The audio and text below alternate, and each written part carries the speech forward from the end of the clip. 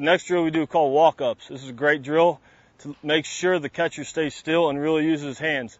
He's going to take 5 balls from here, move up, take 5 balls from right here, take 5 from there, move up, take 5 more from here. Right here, it's going to look like they're coming 100 miles an hour, and he really has to focus on just turning his hand, letting his hand work and tracking the ball with his eyes, not sliding his body back and forth trying to catch the ball.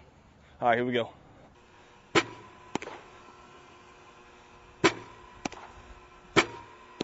Notice he's using his hands to keep everything in the zone.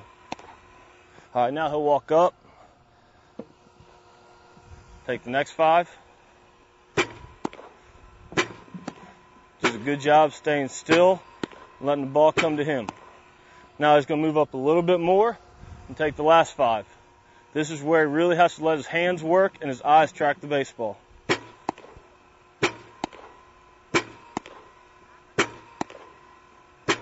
Good job, Brian.